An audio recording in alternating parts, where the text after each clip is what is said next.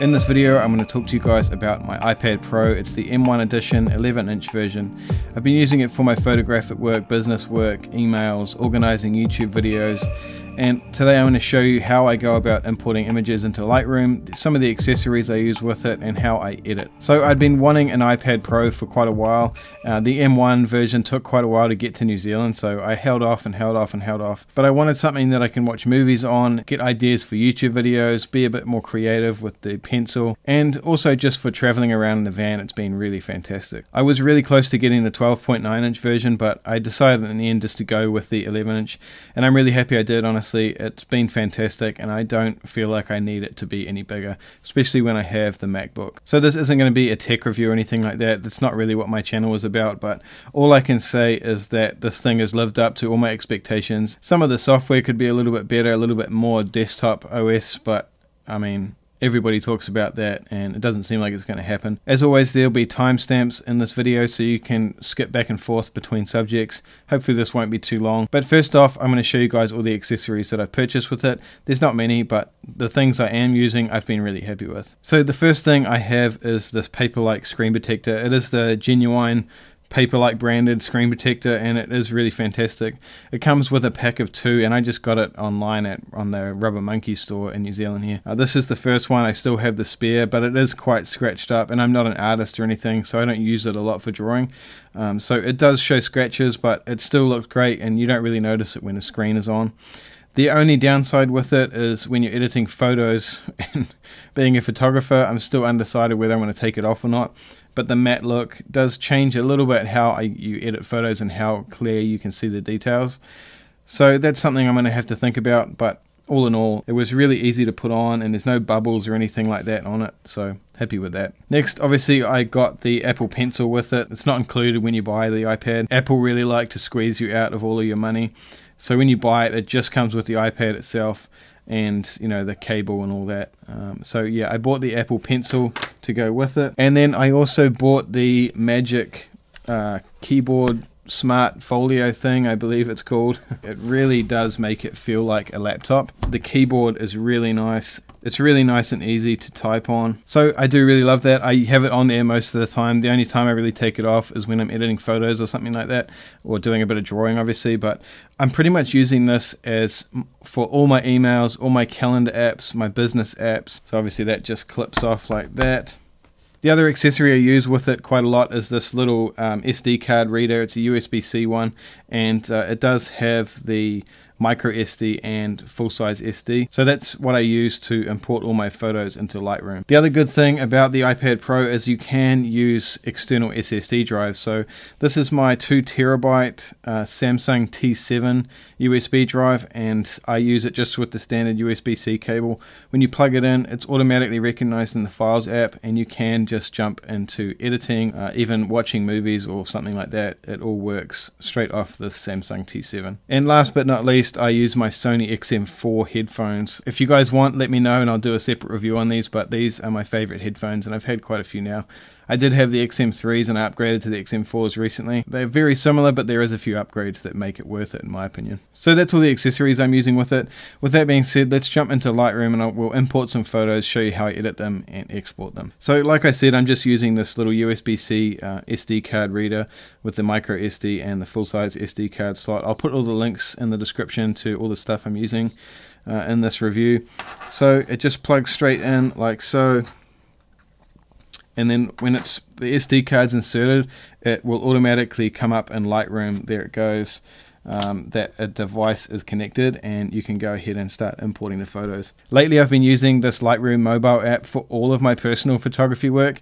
I'm not totally sold on it yet, but I don't shoot a lot in terms of like quantity for my personal work. I do use my cameras a lot, but it's usually a very low shot count. So I need to upgrade my storage if I'm going to stick with this, but I am really liking it, and I like being able to access my photos wherever I am. So anyway, this is what's on my SD card from today's video. You would have seen that already, hopefully. It was just a short one.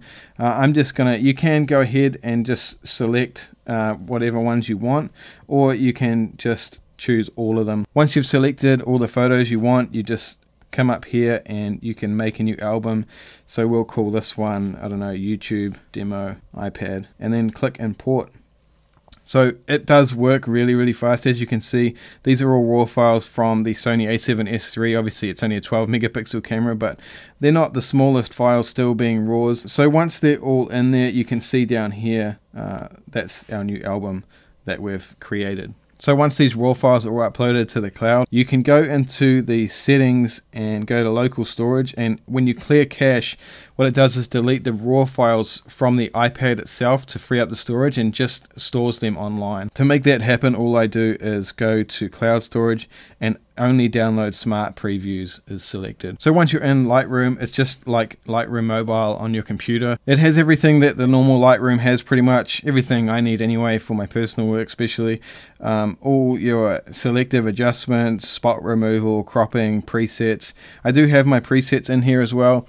If you're not familiar, you can't actually import them on a mobile device, so you have to install Lightroom Mobile on your computer, and then you can import your presets there, and they automatically show up in the mobile device that you're using. So these sync across my phone and everything like that as well. So I don't really do many adjustments other than the standard stuff when I'm editing my images. So I'll just go through while I'm talking about it and edit some of these photos here for you, so you can see what the process is like. But as you can see, it's really fast. There's no lag whatsoever on this iPad.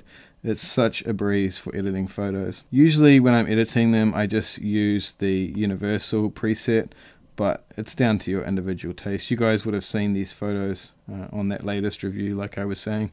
If you tap the screen, it goes full screen, and then you can zoom in and have a look around as well. It's such a fluid experience. You guys aren't going to see all of that because I'm filming this video in 25p, whereas this iPad Pro has the really high refresh rate, so that the experience is really fluid. Maybe we'll make a black and white one as well. I always feel like I need to talk non-stop when I'm making these videos. We can remove the USB card reader now as well, so get that out of the way.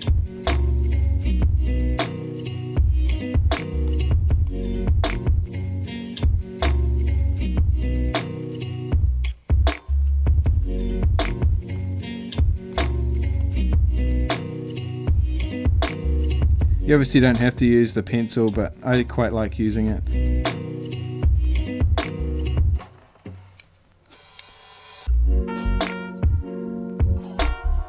I've been wanting to take a few photos of this place for a while now. I took some on my Fuji as well, but like I said, these were all taken with the Sony A7S III.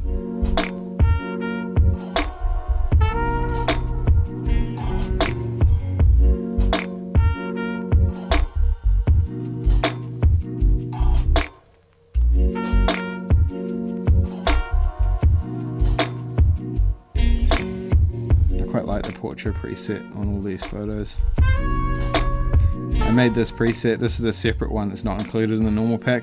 I made this one mostly for matching when I do shoot portrait film, which hasn't happened for a while now, but I was shooting film for quite a while, and I'll probably get into it soon as well. I've been looking for a medium format camera for quite a while now, but I can't find anything that I want that's in my budget, so seems like prices of film cameras are just going nuts at the moment.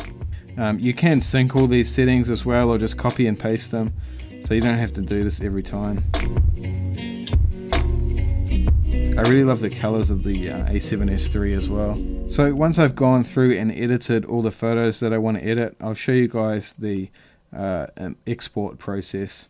It does have all the extra adjustments here, so you can use the radial filter tool if you want to do that, and bring down highlights for certain areas or whatever. You've got the cropping tool like normal to straighten images out, and one thing I do quite a lot is the geometry one, the automatic.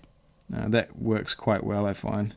So once I've gone through and I've edited all my photos like I want them to look, you can then go ahead, select the ones that you want. Let's go with this one, that one, that one, that one, that one, and then go down to share. And then if you click on this button here, the export to camera roll, you can change the settings to all the ones you want. I just have it to large, and then you can also rename them and everything like that. So once you've got that set up, it does remember, and then you just hit export to camera roll, and it is quite fast, as you can see, especially if the files are in the raw files are actually in the iPad. And as you can see, they are all in there in my Photos app, ready to be shared or whatever you want to do with them. So it's a really nice process. I just really enjoy the tactile feel of it, and just, you know, using a pencil and editing photos this way, it is really pleasant. It's definitely not ideal for wedding photography or anything when you're doing, you know, a lot of images at once. But, you know, for me, this works really well, and I just enjoy the process more than using them on my laptop. So like I was saying, these photos are all uploaded to the cloud now. So I can go into that settings menu and delete the cache, and that's just going to clear all those files off of my iPad to free up the space internally. So that's how I edit photos on my iPad Pro. If you guys have any other questions, or you want me to go deeper into the iPad Pro itself and, you know, show you guys some other features or other apps that I'm using, let me know in the comments and we'll do that for you. So thanks for watching, guys. I really appreciate it. Subscribe to my channel. I hope you got something out of this. If not, I hope it was at least fun to watch. So give me a thumbs up if you feel like it, and I'll see you in the next video, probably tomorrow or the next day. Thanks for watching.